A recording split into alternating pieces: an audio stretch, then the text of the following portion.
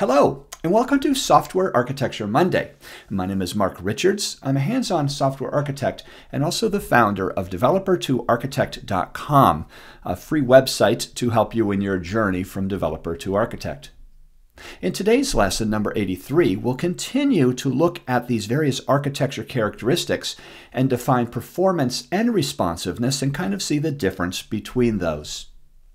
When we talk about the definitions of each of these, performance is really defined as the amount of time it takes for a request or a particular event to be processed, whereas responsiveness is defined as the amount of time a client receives information or feedback from posting an event or request that's being processed. These two may seem similar, but they're handled architecturally in two different ways. Let me show you an example. What I'd like to do is post a comment on our website. So what I'm going to do is I'm going to type in a comment right here and hit post. Now let's make a RESTful call over to our comment service, which is going to be synchronous. And that comment service on the right-hand side is going to take 3 seconds to post that comment. As a matter of fact, let me do that right now and I'll illustrate what's happening. So I'm going to type in the comment and hit post. Ready, set, go. Thank you for your comment.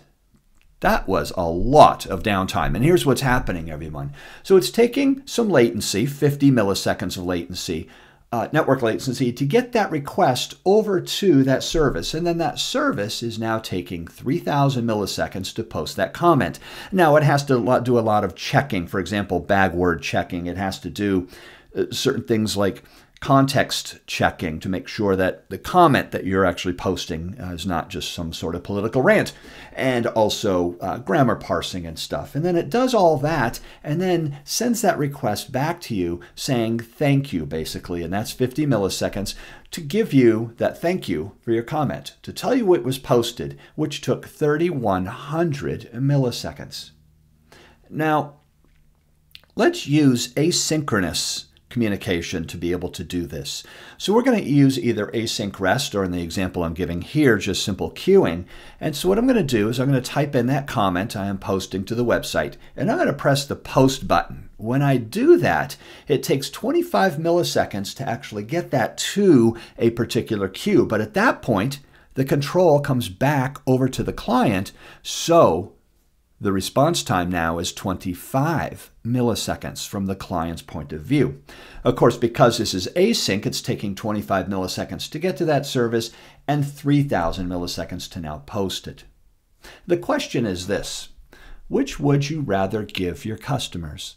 A response time of 3,100 milliseconds or 25? And clearly the bottom root of 25 milliseconds. However, isn't it interesting that I have not addressed performance in this system at all? You see, the comment service in either the top synchronous or the bottom asynchronous is still taking 3,000 milliseconds. I've done nothing to address the overall performance of this system. I could do that by leveraging caching and some threading to run the various checking engines in parallel and stuff to maybe bring that down to 800 milliseconds, which would be addressing the performance in the system. However, what I've done is I've changed the communication protocol from synchronous to asynchronous, therefore not impacting performance, but the overall responsiveness of the system. And that really kind of illustrates the difference between responsiveness and actual performance. Now, when we take a look architecturally at the two of these, the type or style of architecture that we do use does in fact influence both the performance and responsiveness, and that curve looks similar to this. When we start out with our monolithic layered architectures right here, we have fairly low levels of performance and responsiveness due to the lack of threading, of parallelism, and also asynchronous behavior. Certainly we can add that to our layered architectures, but that really is mixing up architectures in terms of creating a hybrid of an event-driven layered architecture. If we do move over to that event-driven architecture, we see a significant rise in both performance and also responsiveness. The responsiveness comes in, just as I identified earlier in the prior slide, with regards to the asynchronous behavior that event-driven does support. However, the performance comes in through being able to do things at the same time in parallel. But we can still increase performance and responsiveness even higher by moving to something called space-based architecture. Now, space-based architecture, basically space-based gets its name from a computer science term called tuple space, which is defined as multiple parallel processors with shared memory. So we have high levels of elasticity with load-balanced processing units that have data in memory. And so this isn't going back and forth to a database. And that's where we get that high level of both performance and responsiveness now, because now all data access is in memory, talking more about nanoseconds of data retrieval as opposed to seconds of data retrieval. Now, when we go to measure performance and responsiveness, measuring these are essentially the same technique, and one of the easiest things to actually measure, because essentially all we're really capturing is an API request and the overall duration of that request, and then we can aggregate these API requests into further domains and application contexts.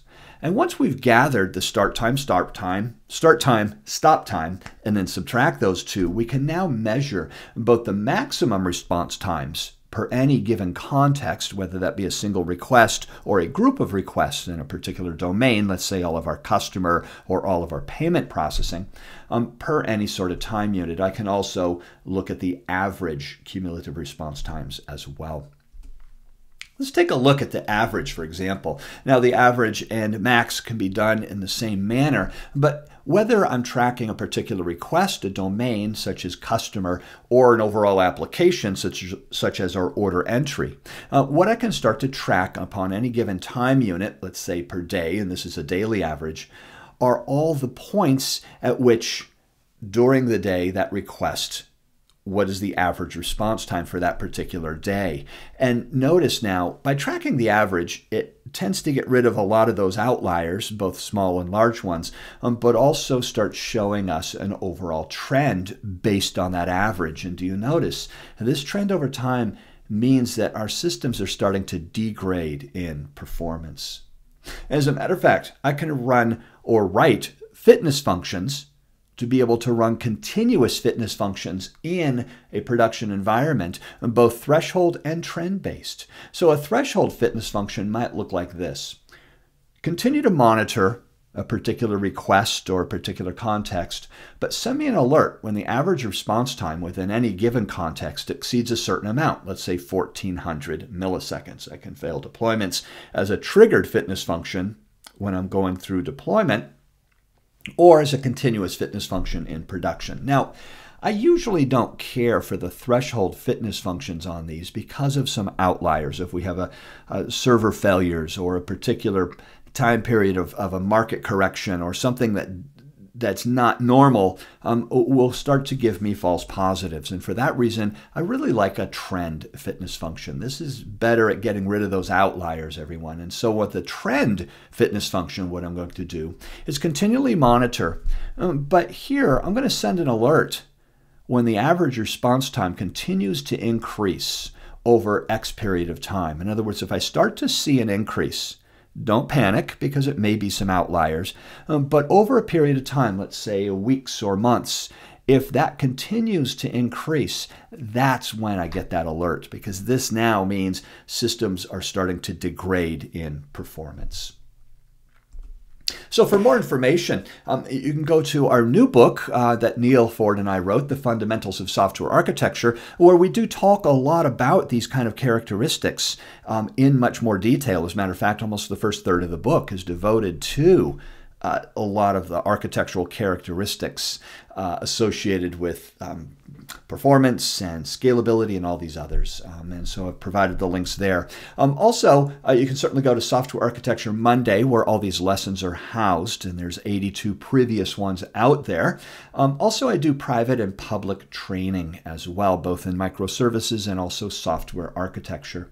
You can see my private training classes by going to the second link there, and also where I'm doing public events, and this is both live in person as well as live online events by going to my upcoming events page.